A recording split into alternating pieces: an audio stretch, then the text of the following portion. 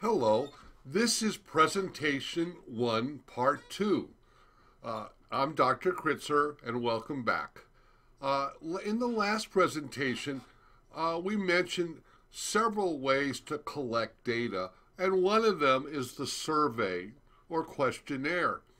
And this presentation is more about making that survey. Now, when you make your survey questions, you could make the questions closed-end or open-ended. Uh, the closed-end questions are called structured, and the open-ended questions are called semi-structured.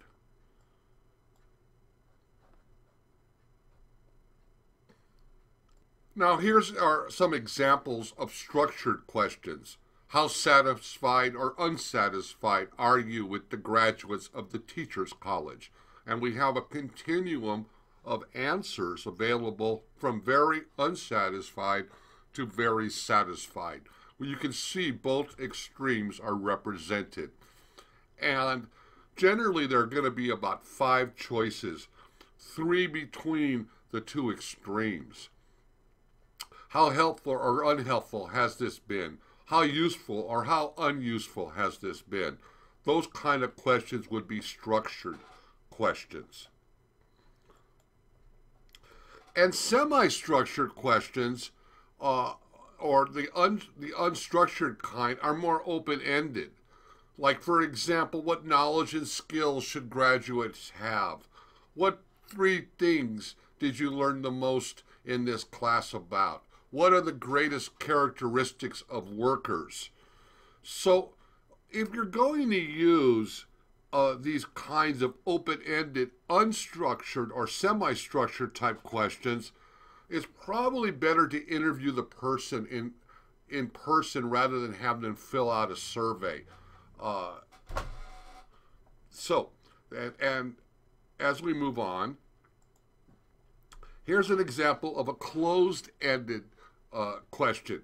It's a very simple response. How many times did you visit the community center? And here are the choices.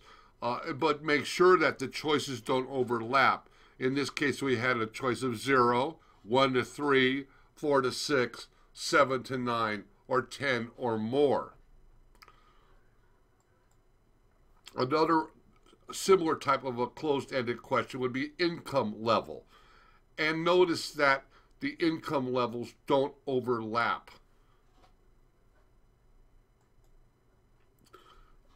Sometimes we want to use intensity scales, distinguish between strong feelings and mediocre feelings. These are more powerful multiple choice questions than a simple agree or disagree, because it tells us the intensity of the feeling, the intensity of the agreement or disagreement.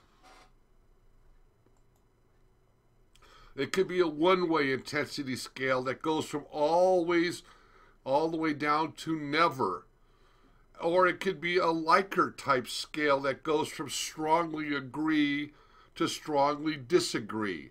You'll notice in the one-way scale, the middle category is meaningful in that, in this case, about half the time. Whereas in the Likert scale, they use a neutral middle, neither agree nor disagree. That could also be a non-applicable type of an answer. Again, these one-way intensity scales or these Likert scales are really amenable for surveys. The questions when you have to rank your answers are difficult to put in and do well on surveys. Harder to analyze, and they may look easy to answer, but there tends to be confusion, and it's best to avoid these kinds of questions in a close-ended survey, especially one that's done online.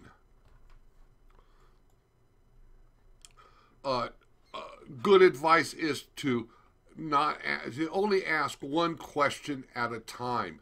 Avoid the triple barrel question, like Do you think your supervisor communicates well with staff about their performance as well as about what is happening in the agency? Well, maybe they communicate well with their staff about their performance, but not about the other.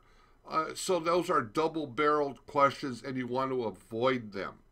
Another thing that would be helpful is try using SurveyMonkey. It's a web-based survey tool available online, and it's one of the readings in this course. SurveyMonkey is free, by the way, and something that is easily used for your various lines of work. So that has been part 2 of presentation 1 on surveys, and I will be back with you in the next presentation.